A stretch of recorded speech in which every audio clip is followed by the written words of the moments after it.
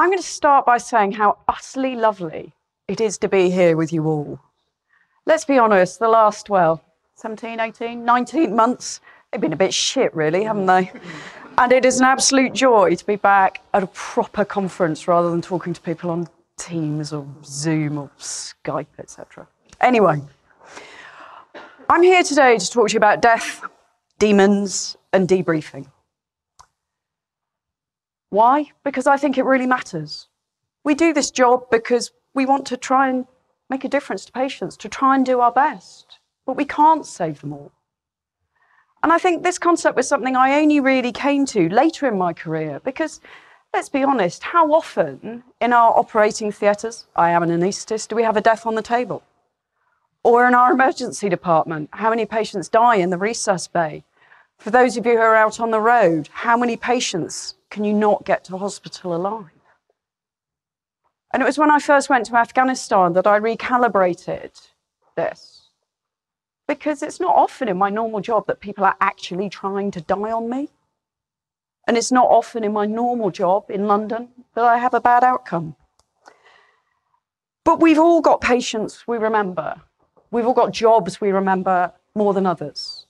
And sometimes it's not because it was a great save. It was because we couldn't save a life.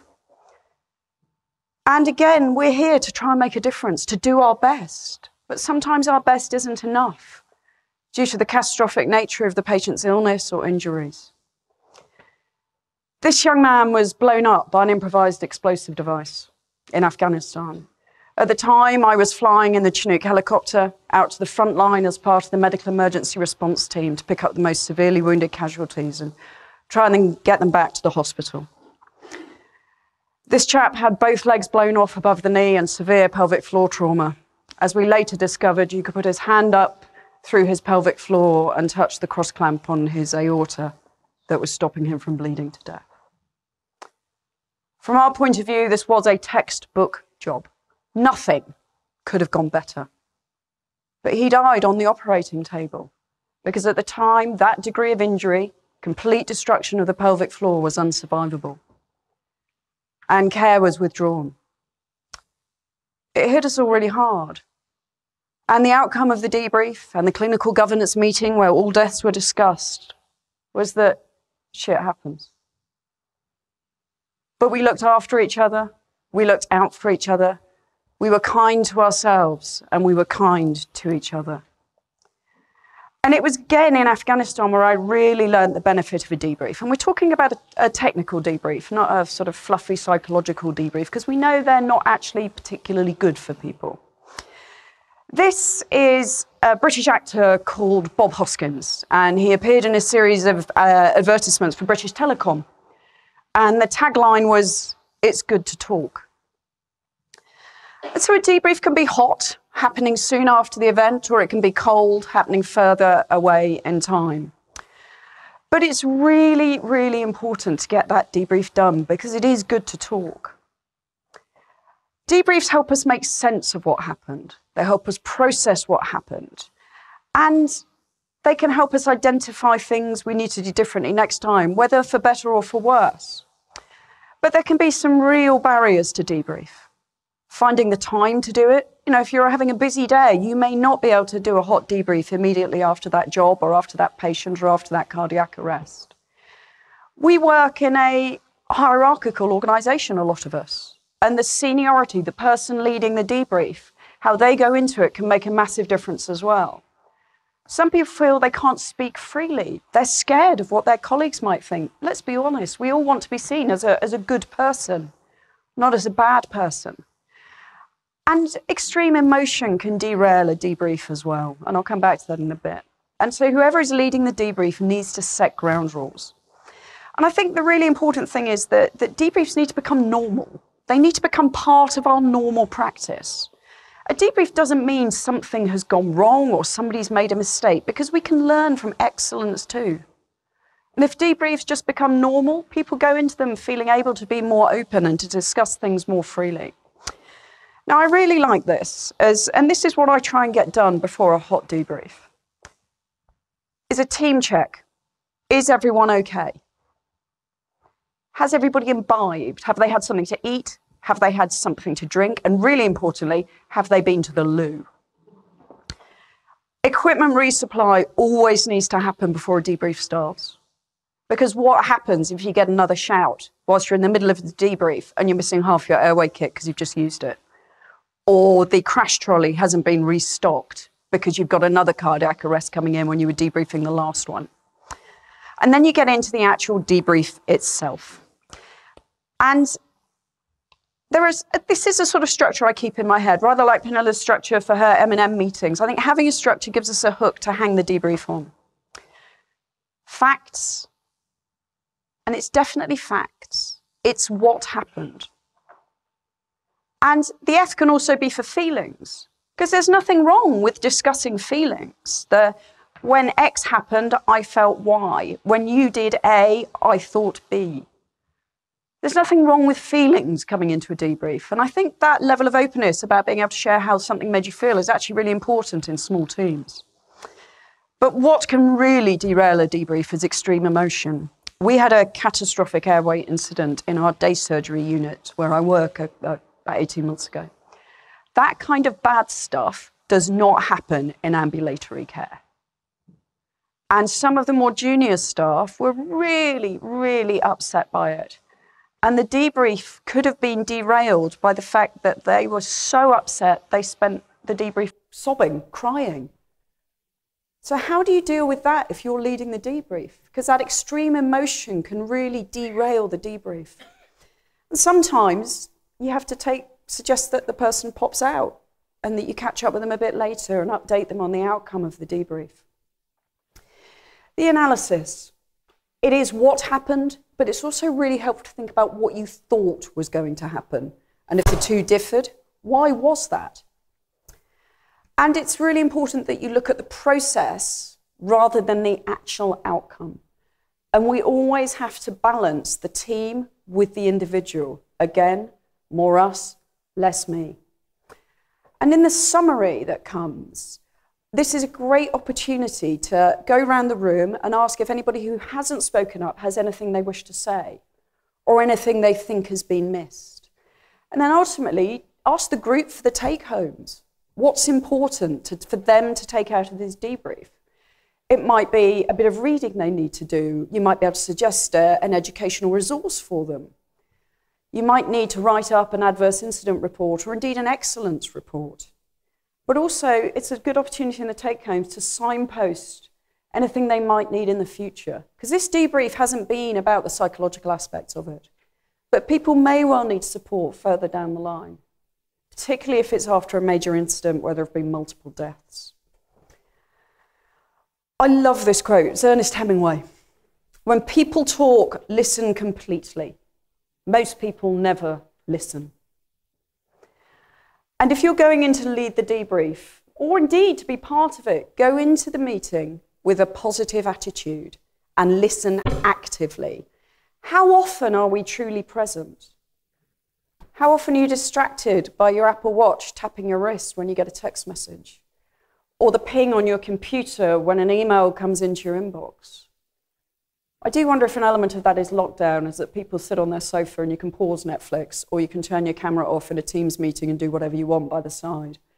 But I think listening actively is so important. You need to be attentive. Ask open-ended questions or probing questions. Clarify if you need to. What did you mean by that? Paraphrase and be attuned to and reflect the feeling in the room. I cannot emphasize this enough. Be kind. I can guarantee if somebody has made a mistake, they will be being far harder on themselves than anybody else can be. They will be beating themselves up big time. I think it can be quite tempting. Well, I wouldn't have done it like that. I'd have done it like this. Not helpful. If you weren't in the ditch with the patient who's been ejected from the car, if you weren't in that firefight, if you weren't part of the team trying to turn a 150-kilo COVID patient from prone to supine because they're about to arrest when the ET tube came out, think very seriously before you speak and ensure you are adding value. After a significant event, particularly if there's been a bad outcome, we need to be kind to ourselves, but we also need to be really kind to each other. As I said, we've all got patients we remember more than others, and we probably remember those that died more than those that lived. And I refer to them as my demons. I've got plenty of them, I suspect you have too. And as time goes on, you know, the demons are in a box, the lid fits more and more snugly. But demons are feisty little buggers. And sometimes they really love to come out to play, which can be quite a surprise. I was sitting in a friend's garden in RAF Benson. It was a spectacular sunset. And it was a perfect night for night flying. And I could hear a Chinook helicopter. There's such a distinctive noise down on the flight line getting ready to launch.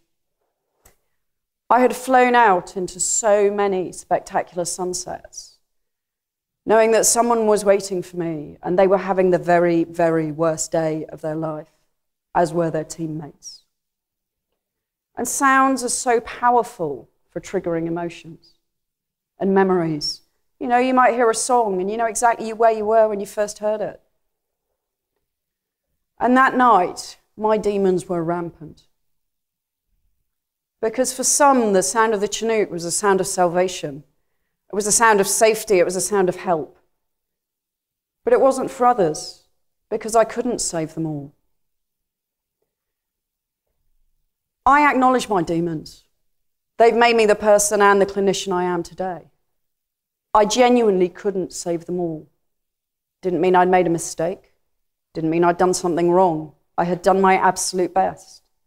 But sometimes our best is not enough.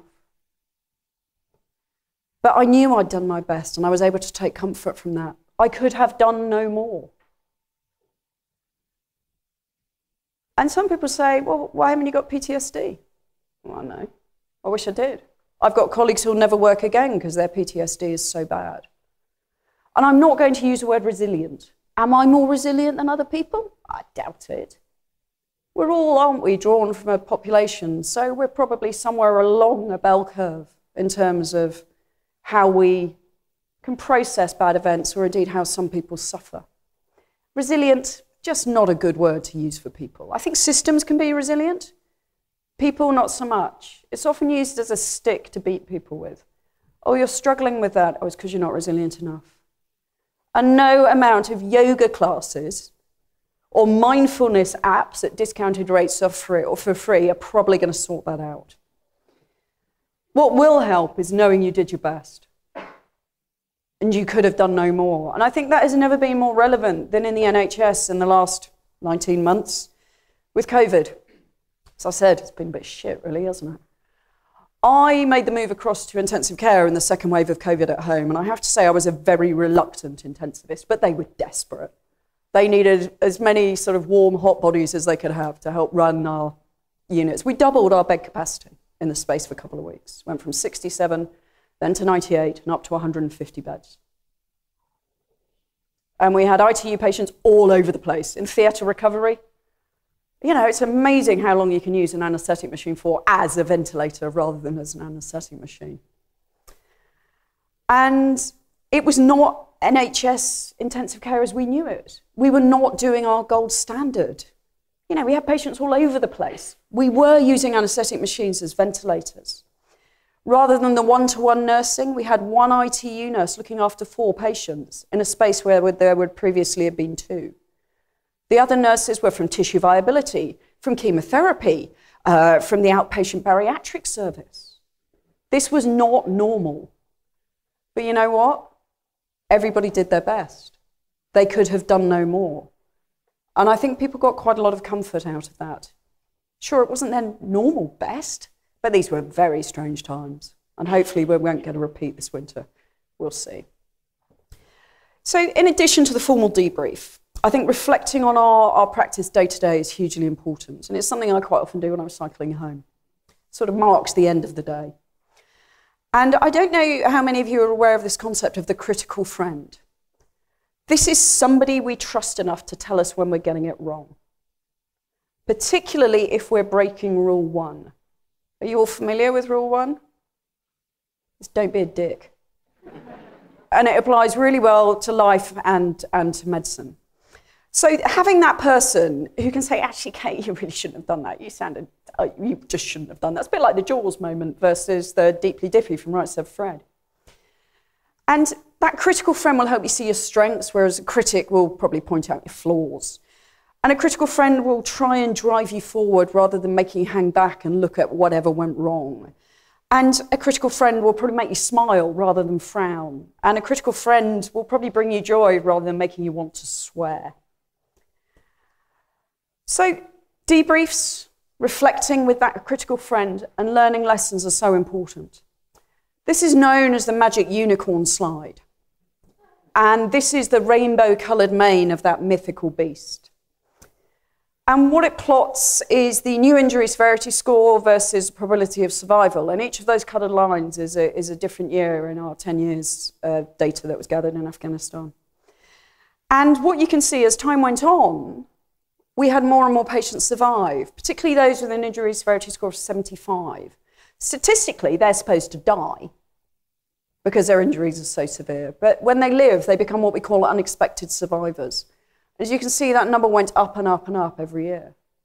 But that's because we worked in a culture where debriefs were the norm, where we were prepared to learn the lessons from every patient, whether it was a lesson of good practice from excellence or a lesson where something had gone wrong and it was a hard lesson to learn. Towards the end of the conflict in Afghanistan, Camp Bastion was a leading trauma centre in the world. And 97.8% of patients who arrived at the hospital with a pulse survived. So, in summary, don't be afraid of the debrief. Incorporate it and make it part of your normal practice. Be prepared to learn the lessons, however easy or hard they are. We've all got demons. Acknowledge them. And remember, you know what? It is okay to be okay. And if you need to reach out for help and support, please do. Thank you.